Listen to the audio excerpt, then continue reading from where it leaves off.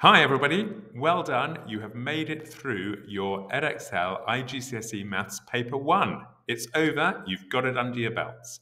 Good for you. Now we've got 2 weeks until the next paper, a few more days than 2 weeks, in fact. And so please, this is what I'd like you to do.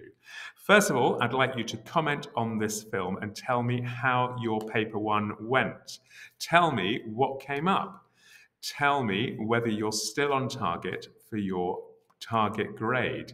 And tell me about those difficult questions at the end. What topics were they on, and how easy or difficult did you find the questions? Now, what am I going to do next on the channel for you? Well, in a few days' time, I will release a predictions film for paper 2H. So I will go through the paper that you've just sat, see what's come up, and I will refine my overall predictions and produce a new film for you of my predictions for paper 2. Now, as soon as I've released that film, I will let you know. And if you would be good enough, please, to comment on this film, tell me how you got on, tell me how my predictions were, tell me about the paper you've just done, then I will make sure you're the first to know when I release my predictions film for paper 2. So, well done so far. We've got it all to play for still.